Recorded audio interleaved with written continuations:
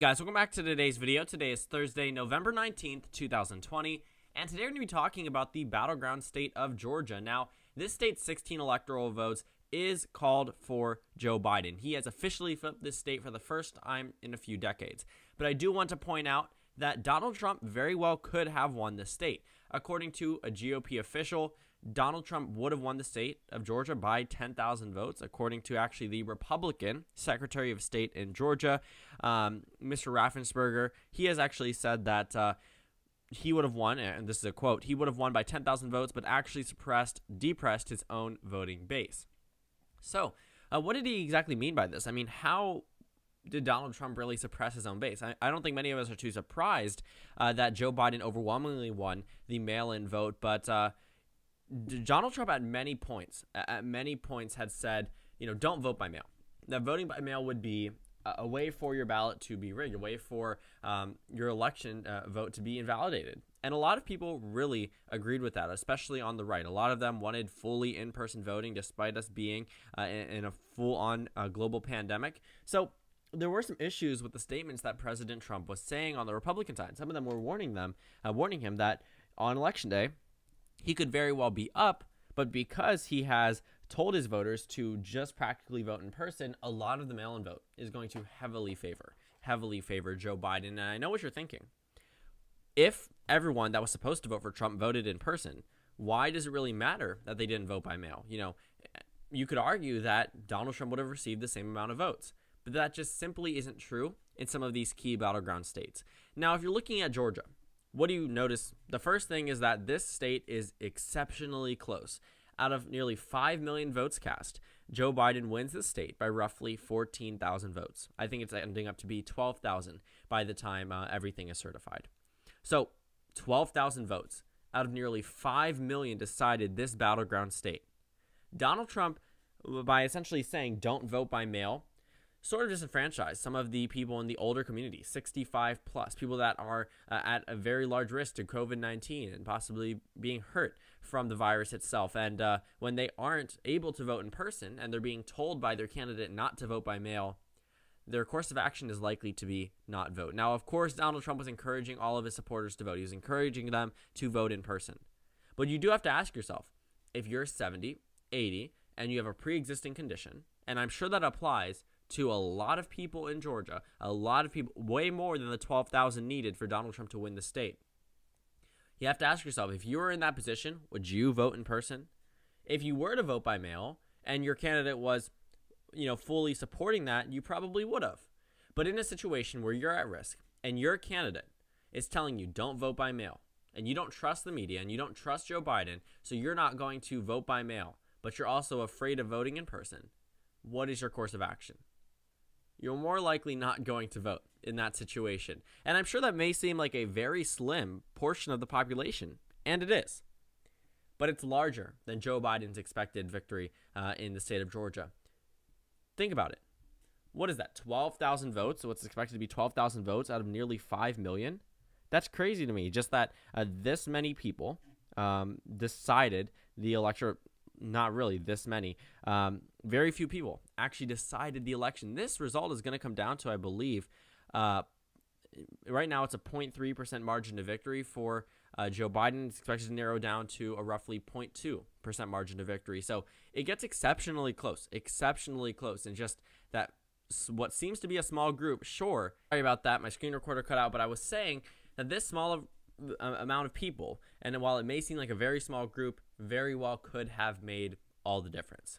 And also, it didn't really help that President Trump was attacking election integrity. You do have to ask yourself, maybe there were some more moderate Republicans that were inclined to vote for Trump on the issue of the economy, or inclined to vote for Donald Trump on the issue of reforming healthcare or immigration, but that may have been put off by a potential, candidate saying that he doesn't necessarily trust the election system, or not immediately saying he would accept the election results. And that's one thing that was very clear between Joe Biden and Donald Trump at the debate, was that overall, Donald Trump was sort of painted as his figure following the debate, that as someone who wouldn't accept the election results. And a bunch of people on the right were also, I guess, hinting at that as well, saying they would have to look at the election results. Now, obviously, if there was voter fraud, I would understand why you wouldn't want to concede an election. But until the Trump campaign actually provides substantial evidence, then you can't really draw that conclusion too heavily. There's, of course, going to, maybe there will be, maybe there won't be, but we will see if there's anything going to go through the eventual courts. I know that President Trump has pretty much been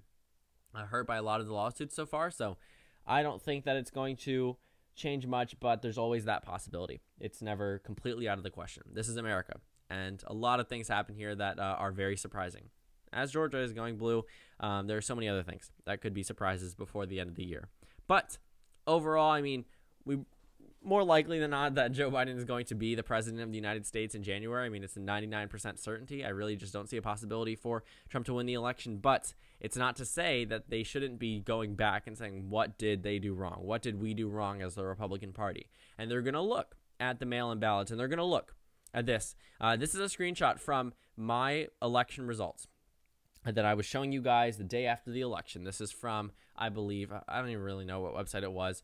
It was just a website with the election results, and take a look in the margin.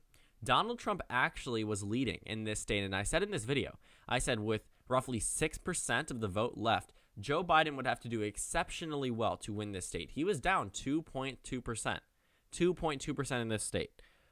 Surprisingly enough, that's the same amount that Stacey Abrams lost by roughly. And if you're looking at that, and you're looking at 6% out, you wouldn't think that, Joe Biden really was going to win. Now, we were looking at the Atlanta area, and we were saying, it's possible, but it's going to be difficult. And if it is going to be a victory for Joe Biden, it's going to be by thousands of votes. And you know what it was by? Thousands of votes. Look at this. Over 100,000 votes separated the two candidates. When you counted a lot of the mail-in vote, because Georgia was able to start counting in the beginning of, mid-October, October 19th, and looking at the Georgia results then versus now, there's obviously a very different story being told. A lot of the votes were counted in the Atlanta metro area, and they broke just enough for a Joe Biden victory in this state. And that's partially why Donald Trump is citing that there was electoral fraud, just because of the fact that a lot of the results ended up favoring Joe Biden pretty heavily. But that's because Donald Trump did not encourage his supporters to vote by mail. And you do have to ask yourself, if there was that group, which there absolutely is, there's a number of Americans with a pre-existing condition. It is very likely that that subsection exists in much larger margins than 12,000 people in the state of Georgia, when nearly 5 million cast their ballots. They could have made a difference had President Trump encouraged them to vote by mail. Had he said voting by mail is safe, doing all of these steps is safe, it is very possible that this disenfranchised group that during a global pandemic, which may not have felt too comfortable to vote in person, but also didn't feel comfortable to vote by mail, had they voted by mail, had those what seemingly would be just a few percentage points at most on the map in the state of Georgia, would have made all the difference for Donald Trump, all the difference. So this is then, this is now. This is what we're looking at now. We're seeing a completely different map with Georgia actually now called for the former vice president. So Georgia could have been a state that Donald Trump could have won. I think a lot of Republicans are going to start looking back and saying, even the Georgia Secretary of State really is saying this was a state winnable by Donald Trump. This is a state that he could have won had he not pushed his own supporters to strictly vote in person. Now, I'm sure there were plenty of voters, as we saw as the results poured in, that voted by mail, but the general method of voting for the majority of those who voted for the president were in person. That's why we saw that red mirage on election day, or really on election week in the early bits of it. We saw Wisconsin red, we saw Michigan red, we saw Pennsylvania red, we saw Georgia red. All of these states were red on election night. They were red the day after. They were red 2 days down the line. And when you're looking at the state of Georgia, this is a state that we probably were all shocked by. It's expected to be one of the closest states in the entire election. Now, it actually voted to the left of Arizona in terms of vote count, I believe. But, it's very possible that when we're looking at the election percentages, by the time everything is counted, Georgia is the closest race. And that doesn't mean it's the tipping point. I think the tipping point at this point is the state of Wisconsin. So overall, this very small amount of people within this voting block that could have made up 0.2, 0.3% of the numbers for Donald Trump, that would be enough to put him over the top, simply may not have voted, or may have been too pushed off by Donald Trump's rhetoric that the electoral system isn't exactly fair. If you're attacking voting by mail, and some people have been voting by mail for decades, well, they may not be too trusting as you as a candidate if they do trust the American institution and the Georgia Secretary of State or the North Carolina Secretary of State or really wherever they are, if they trust their electoral process and the President of the United States is saying that it's a rigged system and that it's not going to give him a heavy result, before the election, before the results even come out, not even letting them come out yet, that is something that may negatively reflect on Donald Trump. And it's actually pretty safe to assume that that could have made the difference, especially in a state decided by thousands of votes in a state with nearly 5 million cast. So that's pretty much it. That's what I wanted to talk about. I think a lot of Republicans are going to start dissecting the election, seeing what they could do right in the future election, what they did wrong this one. Same thing the Democrats did in 2016. They did that in 2016, and they came back stronger this time. They won the election this time. Joe Biden received the most, I believe the largest popular vote share of any challenger in decades. So the Biden campaign is probably pretty happy with their election results. I know a number of Democrats are pretty disappointed with their House results and with their Senate results and with their state legislature results, but they cannot deny that this is a victory for them. They flipped a state that they hadn't flipped in decades. Same thing in Arizona. They brought back the blue wall. So this election, while seemingly like no other, and it was like no other, has almost finally come to a close. We'll probably see it, and probably within the week or within early next week. I expect President Trump to concede sometime around then, unless, of course, he provides the public with evidence of voter fraud, which is just a complete uncertainty, just not going to happen.